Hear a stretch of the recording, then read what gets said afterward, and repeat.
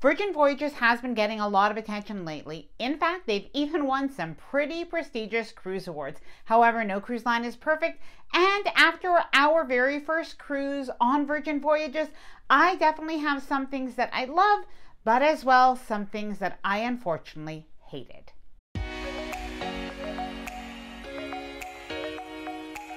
Hi there, I'm Ilana from the website lifewellcruise.com. Welcome back to my channel. Okay, hate is a little bit of a strong word. However, I would say that after our very first cruise on Virgin Voyages, that the Virgin cruise experience is a little bit polarizing, and there are some things that I think a lot of people will really love and other things that maybe will be a little bit less comfortable. So in this video, I'm going to share with you all of those things, our loves, our hates, and even some things that I guess I have a little bit of a mixed review on. Now, one thing I should mention is this is not meant to bash Virgin. In fact, I think just about every day Virgin did send a text message asking for basically a quick survey to let them know a little bit of feedback as to how the cruise is going. So I always kind of consider these videos feedback. Now, before I get started, I did want to mention that if you like this video, if you find it helpful, informative, or enjoyable in any way, then please do give this video a big thumbs up. I really do appreciate it, and please subscribe to the channel if you haven't done so already. Let's get started. Okay, let's start off with a negative to get that out of the way. So I have 5 things that I really just didn't love on Virgin Voyages. So one of them was the main pool area. Now, we've all seen photos of the fact that the pool on Virgin Voyages, well, that it is small. So I expected that. However, I would say that it was smaller in person than it really does appear on videos. The reason is, and you might be able to see it in the video that I am showing you here, but the middle part, basically there's kind of a square or a cube that is the actual pool. The rest of the pool, so clearly about 2/3 of the pool, is actually sort of a ledge of maybe a foot or a little bit less of water. So really where you could walk or you could sit, that was okay. But the pool itself was very, very small. Now there is another pool, and this is a wellness pool. This was also pretty small, but it is at least an alternative, and there are 2 hot tubs in that area. Now I know pools are not everything on a cruise ship, but the fact that Virgin Voyages is sailing in basically hot weather destinations on the most part right now, I do feel like it probably would have been nicer to have a better pool area. I'm not even sure if they can do anything about it on future builds, but anyway, that's my 2 cents on that. Number 2, now this is honestly not something that I hear talked about very much, but it was something that really did irk me while I was on this cruise. It was the lack of comfortable seating. So basically the seating is, well, 2 things. Either it is bed-like, lounge-like seating, which is really very, very comfortable, but either you have that type of seating or you have seating that is really trendy looking, but just not that practical or that comfortable. Now, I would say when it comes to some of that loungy bed-like seating, that in some cases it really makes a lot of sense. Like when you're next to the pool, I think that that is pretty nice. It was a pretty nice touch next to the main pool. However, in other areas like the wake area of the cruise ship, which was just gorgeous, by the way, you had these bed-like loungers where if you met another couple, you had to sort of sit on the bed together,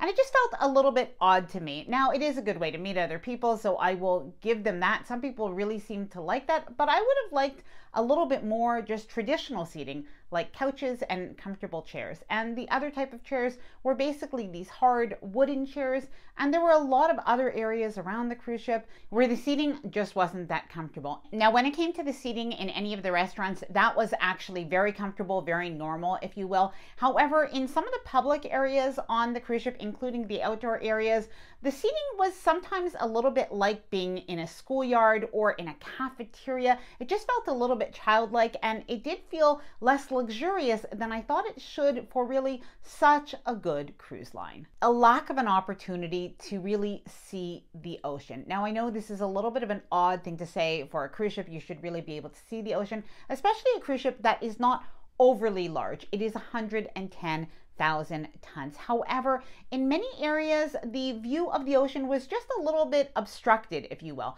So what I mean is in some areas where you had like those glass railings, they were tinted sort of a gray. So it just impeded your view to the ocean. In other areas of the Valiant Lady, the glass was frosted. And again, that really did impede the view of the ocean. And going back to the seating, there was a beautiful area on the 16th deck where you would have had an amazing view of the aft of the cruise. However, there was this raised seating that went around the edge of this deck and faced inwards. And what a lot of people were doing to be able to see outwards is they would actually be standing up in this area, which really probably isn't the best use of space. Now, I might sound very nitpicky on this one, but I promise you the loves are coming up next. But in my opinion, there's a lack of public washrooms on this cruise ship. Now, there definitely were public washrooms around. However, many of them were for one or for two people. And for a cruise ship of this size, I really just felt like there really should have been more washrooms. And by the way, more hand washing stations as well. The group fitness classes. Now, this might seem like a small thing. However, for people who do actually want to join the group fitness classes that are included, by the way, on Virgin Voyages, I think that this is a little bit annoying. Basically, these classes just fill up so quickly. You have to sign up on your app right away as soon as you board. We met a lot of people who didn't know they had to do that as soon as they boarded, and they basically missed out on those classes. And I have to say, even for myself, I took a look at 2:45 in the afternoon. Boarding time is at 2 p.m. and all of the classes were already sold out. Now, apparently people don't always show up, so you can always go a few minutes early for the class and you're able to join if any space does become available. However, I don't want to get dressed in my gym clothes just to be told there is no room. So it would be something nice if perhaps Virgin either opened up more classes or found a different sign-up process so more people could join. Now, I have made a couple of other videos about Virgin Voyages, and by the way, I will leave them at the end of this one. But something people have asked me is, would I cruise Virgin Voyages again? So let me tell you about the things that we absolutely loved.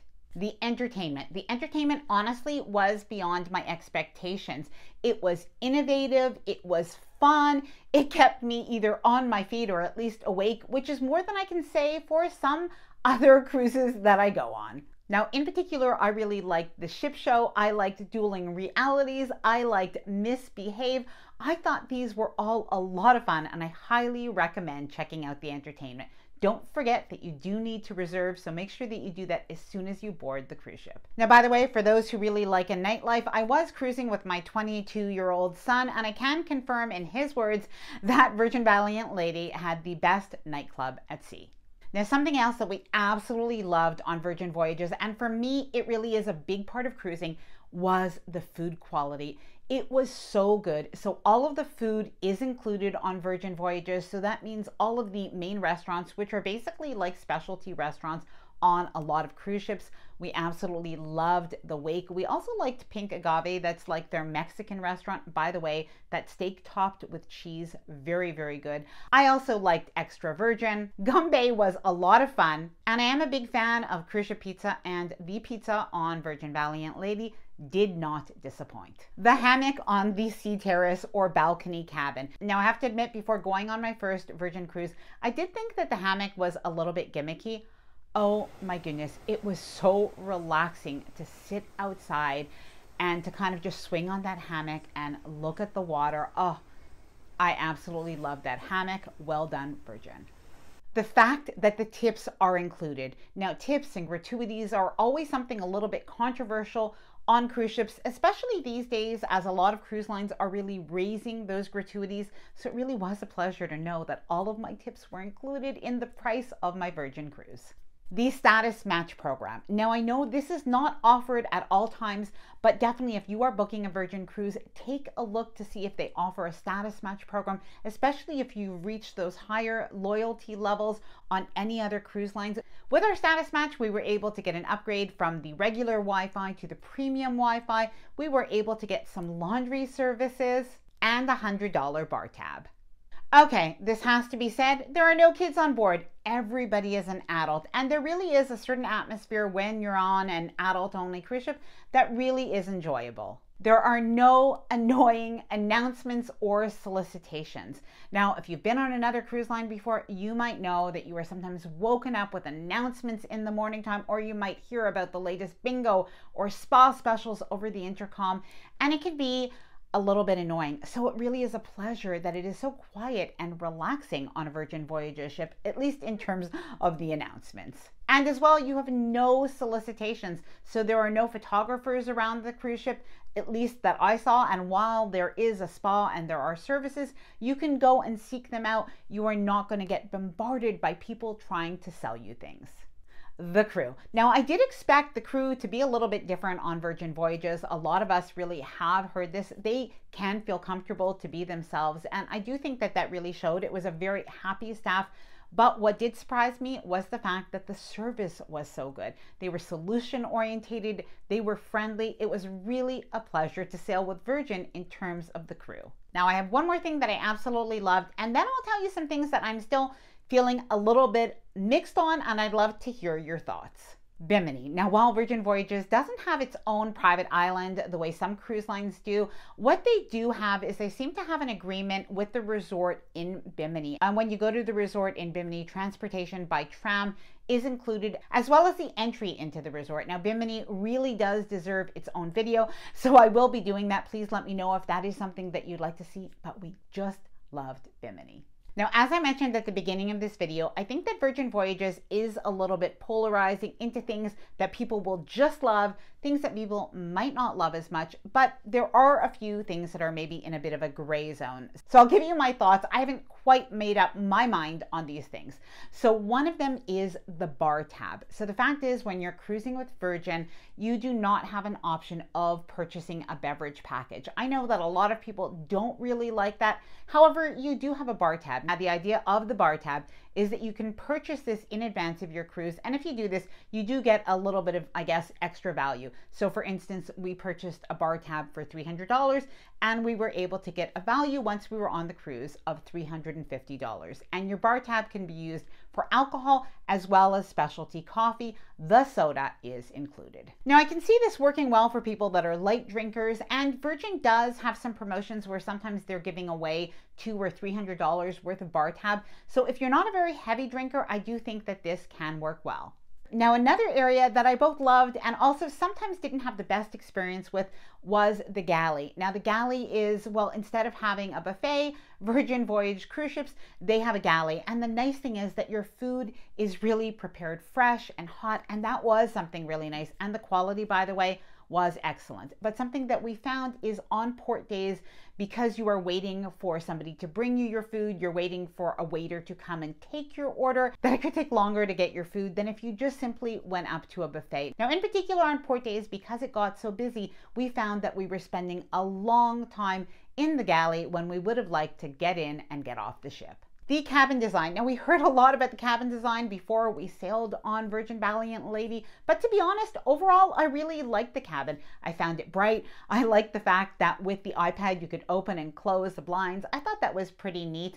One thing that I guess is a little bit odd is the beds. They are, by the way, very comfortable. I think that that is the most important thing. But because the beds can be made up in a bit of a modular way, I think they mostly aren't these days, but you do have sort of this platform that sticks out on one side of the bed, and you have a couch style arm on the other. So maybe if Virgin is replacing their furniture, I'm not sure if they may change that. The decor and the design of the ship. Now, this ship has some areas that are truly so aesthetically beautiful, but there are other areas where, for me, I think it might just not be my taste. In some areas, it looks very minimal. Other areas, it looks very industrial. Other areas, like right outside of the elevators, or even sometimes in some of the common areas right under the stairs or in the hallways, it looks a little bit office building-like or even high school or hospital-like. Now, overall, I think that this is a very minor thing, but it does chop up the aesthetic of the cruise ship. Now, Virgin Voyages really does have a vibe. You will see that even in the elevators. So it would just be nice to see that vibe spreading through a little bit as you go from one area of the cruise ship to the other. Now, this next one, I definitely have mixed feelings about it. I know it's seen as a positive by many people, and maybe I am just a traditionalist this way, but the officers are not wearing uniforms as they go around the cruise ship. So in one way, it is kind of nice because all Virgin Voyages employees, well, they all kind of look the same. However, I guess I am a traditionalist and I want to see who the captain is and who the officers are. I do like to see that. Okay, so what's the verdict? Did the things that we really loved, well, did they outweigh the things that we didn't like as much? Now, yes, overall, they really did. Honestly, when we got off our cruise, we really were talking about all of the different things we really appreciated. In particular, the food, the service, the entertainment, and overall, we had a really good time on board. Now, if you are coming from another cruise line, I do think that you need to adjust your expectations because Virgin Voyages is different. But truthfully, I think there is a lot that they are doing well, and I can see them only getting better. Now, I'm going to leave a playlist of my other Virgin Voyages, so if you are going on a Virgin cruise, make sure to watch those next. And I'd love to hear from you. If you've cruised on Virgin before, please let me know what are the things that you really loved, what are the things that you didn't like so much. Please let me know down in the comments below. Now, I hope that you enjoyed this video. If you did, please do give it a big thumbs up. I really do appreciate it. And please subscribe to the channel if you haven't done so already. Bye for now, and happy cruising.